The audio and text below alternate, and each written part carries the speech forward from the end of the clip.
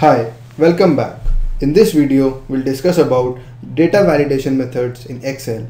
The data validation feature helps you to control what can be entered into cells.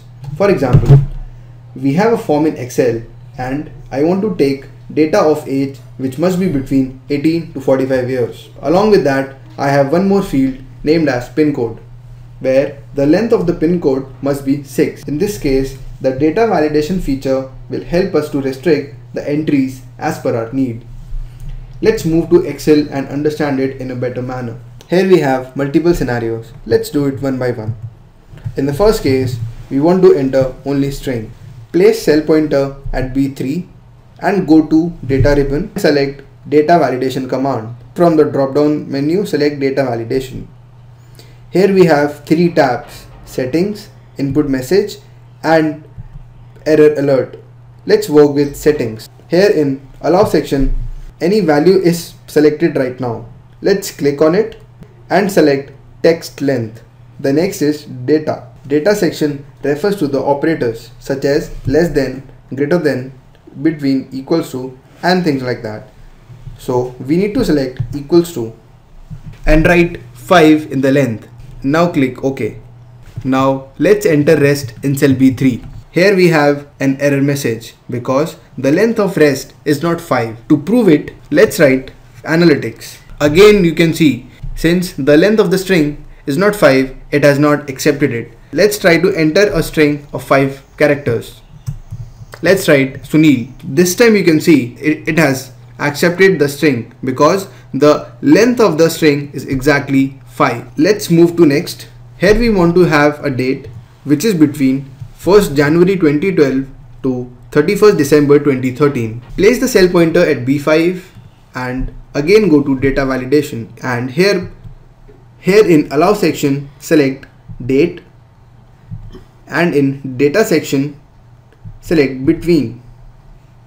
Now I'll put the start date which is 1st January 2012 and the end date which is 31st December 2013 and click OK. Now I want to put a date, let's say 1st January 2011, and here you can see that it is showing the same error message because this date value does not lie within the defined range. Let's try and put some different text. Let's write input, and again you can see the same error message has appeared. This time let's write 3rd January 2013. This time it has accepted the date lying within the defined range. Third one, enter a number between 25 to 50.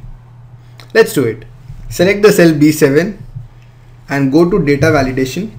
Select whole number from the allow drop down, and in data section put between, is already there. Now put 25 under minimum box and 50 in maximum and press OK. Now the cell B7 will only accept the whole number which is between 25 and 50. Let's try to check it once. So I put now 12. It has not accepted the value because it does not lie within the defined range. And this time let's put 30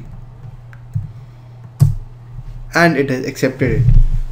After doing these three exercises, you must have got an idea of how does data validation works. Let's move forward to the next exercise. Here we need to create a drop down of north, east, west and south. To do it, let's select the cell B9 and again move to data validation. Select list, and this time in the source dialog box you can put N, comma, E, S, W. So the main reason behind putting these 4 letters here is that we want a list which should get populated by north, east, south, west. So the list that will show in the Excel sheet will have these 4 options. Press OK. Here you can see that cell B9 has a drop down button. Let's click on it and see the options it is showing. It is exactly the same that we had entered in the source: north, south, east and west.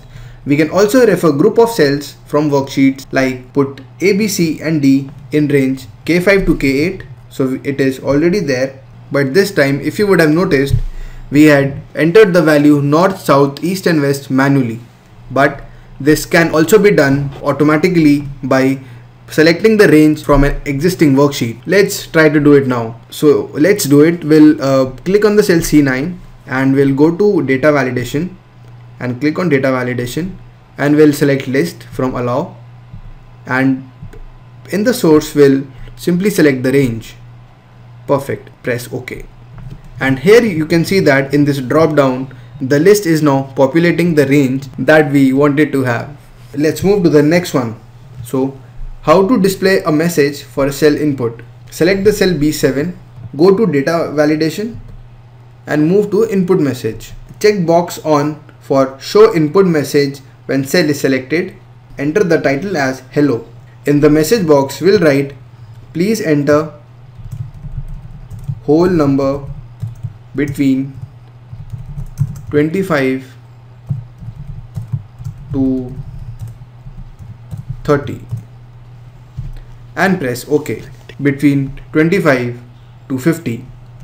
Here you can see that the message is displaying against the cell. Whenever we place the cell pointer on B7, it will display the message, and if we move away from B7 to any other cell, the message will get disappeared. And if we once again go back to B7, you can see that the message is displaying. Now let's do a similar activity for how to display a error message. Select the cell B7, go to data validation, and this time go on error alert.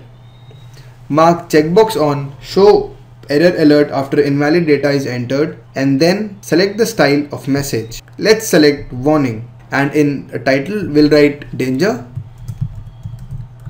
and let's write a message which is you must put whole number. You must put a whole number between 25 to 50, and we'll press OK. Now put number 12 outside the 25 to 50, and here we have the danger message. So in this dialog box, if you click on yes, it will accept the value, whereas if you click on no, it will ask you to re-enter the value. So now let's write 26, and this time it has entered the value without giving any danger message. In this video, we discussed how to use the data validation feature in Excel. I hope you have now understood it. In the next video, we'll learn to use what if analysis in Excel.